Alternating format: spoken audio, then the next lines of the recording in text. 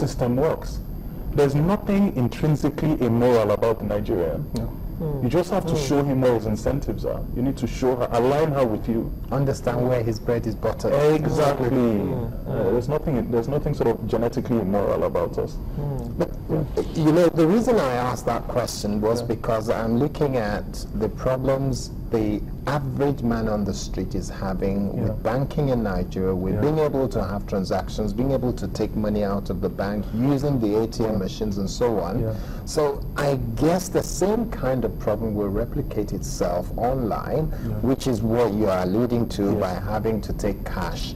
So what would you be saying to those in the banking sector, especially the CBN and the federal government, in terms of being able to make this one of the key pivots of improving our economy? You know, I must say that we already are making the right moves. The whole of this week, to be honest with you, I've spent talking to banks. That's all we've done this week. And everybody's concerned about this. Everybody's making the right investments. We have the right framework in place to make this happen. And believe it or not, I think actually in the area of sort of regulation, Nigeria has one of the most progressive regulatory environments from a digital payments regime of anywhere in the world. Really? Yeah, it's what we've seen. So I think we'll get there. I think you're going to start seeing progress as we go along. Some of the progress will be in cards, some will be in account payments. Stokes, you want to add something? I mean, I guess also the reality of commerce in Nigeria is going to be electronic, it's going to be digital. So when you look at commerce anywhere else in the world, e-commerce is competing with the high street or the offline commerce. So I guess as long as that realization is there, that the reality of commerce is going to be digital, the policies will further align in that direction. And it's only just going to get better, like Sim said. And we're working with the partners in this regard. Your Yakata sale, was it really sale or sale? It was. Someone who got a laptop for 5,870 naira. 5,000 naira. Or something like that. So it was a true sale. I mean, the entire catalog of Konga, including our sellers.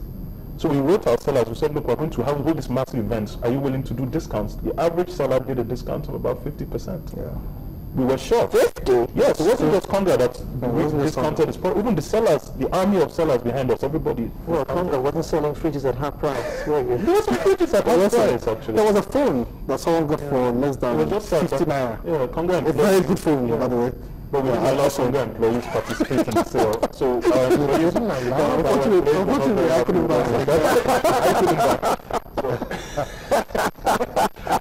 Okay, well, so there's a gentleman here who's asking very simple, straightforward, but I don't know whether to call it unusual, but Fred Olabi is saying, how did you guys at Konga, how did you raise funds to start? He said we all have ideas, finance is our problem. So let me direct that to you, Sim. Sure. So, I mean, the initial seed capital was, you know, out of sort of pocket.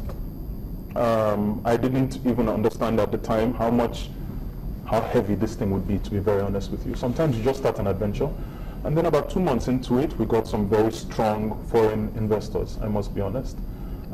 Even though I tried to raise capital locally, it wasn't very successful. So at the end of the day, we got some very strong investors from Europe, from South Africa, who've done e-commerce around the world and saw the potential in Nigeria. So the capital is foreign. Konga in its essence is Nigerian, but we've had to pour a lot of money into this thing. I think so far, you know, tens of millions of dollars, and we'll pour a lot more in. Why did you call it Konga, by the way? Exactly. We have African ambitions. We're looking for a word that is pan-African, a word that doesn't mean anything bad across Africa. So Konga means a drum across Africa. Many tribes, the Yoruba, depending on how you pronounce it, can mean a well, which is something you use every day, source of life. Yes. DBC Konga. Exactly.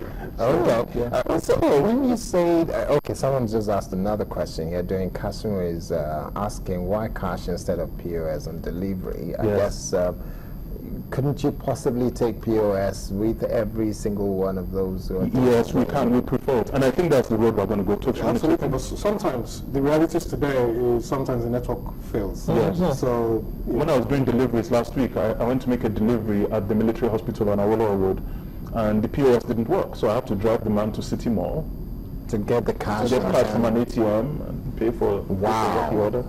So, these are some of the technical issues that It can be stressful. It can be, but we can't wait for everything to be perfect to go. We have to go, never start. or it won't start. We just need to. It's by going that we change things, so we have to go.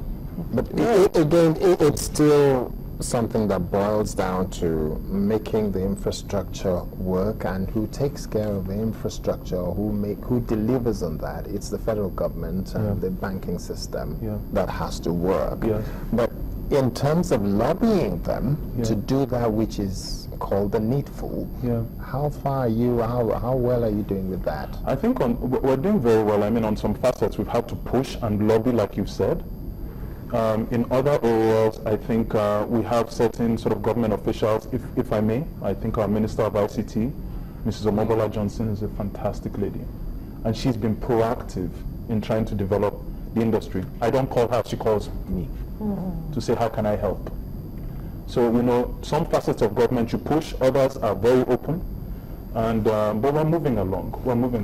Yeah, I mean, I think I do need to start spending more time in Abuja and less time in the warehouse, maybe. But we'll see how that. But when you talk about someone like Ms. Omobola Johnson, who is the Minister of ICT, you then look at what the Ministry of Finance could also be doing in terms of keying. Are you getting the same kind of response? Yes, you are e-commerce, and you might to some extent fall under ICT, but at the same time, it is business. And it is to do with finance. Are you getting the same level of response? So, look, I mean, our immediate sort of sphere has been ICT, but you're right. I mean, I think the Finance Ministry and the CBN can pay a lot of attention to this, much more attention.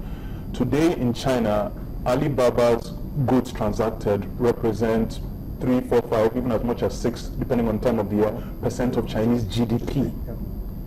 This sector will add significant amounts to Nigeria's GDP, I think as much as 10%.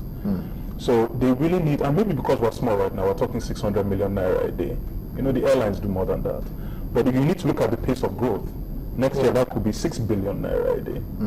Okay. And so they really need to, so I think you're right, we need to sort of engage with finance. Thank you very much. So, well, this is a good story we've heard today, and all I can do is wish you luck. Thank you. And hope that so we'll see you in the next 6 months. We'll see how it goes. And you'll have an even better, sweeter story to tell. And I'm sure you've inspired a lot of young people who watch Sunrise out there. Although for all you know, it might be another 3 months because Christmas shopping is just around. Oh yes, I'm sure it started already. It started, hasn't it? CEO and founder Konga Limited, Mr. Sim Shagaya, and Mr. Latokumbo Fagbamigbe, Director of Products, Konga.com. Thank you very much for coming. Thank you. And good luck. Thanks, Calvin. Take care. Yes, Sunrise, we'll be right back with yet another interesting conversation. Please stay with us.